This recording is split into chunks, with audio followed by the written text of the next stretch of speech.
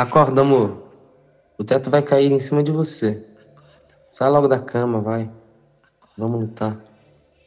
É preciso se movimentar e encontrar frequências parecidas e equalizar todas as estratégias possíveis. Para que as nuvens não parem de chover. Chover o suficiente para lavar o sangue do asfalto e as crianças soterradas de lama. Todas hipnotizadas no futebol. Chile campeão mundial.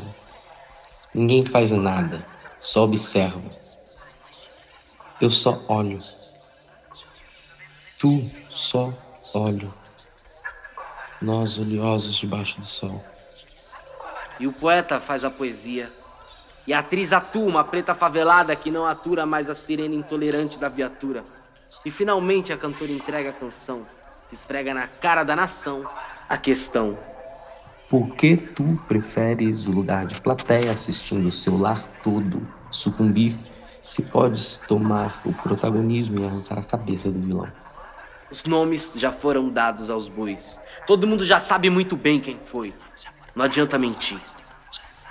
Só que continuamos imobilizados com medo de perder nossos imóveis, familiares e a liberdade que nunca foi nos dada. O que causa mais impotência? O seu cigarro ou a sua religião? Cuidado com a sua convicção. Acorda, amor. Nos dias de hoje, rimar amor com democracia É rimar amor com ficção. Acorda.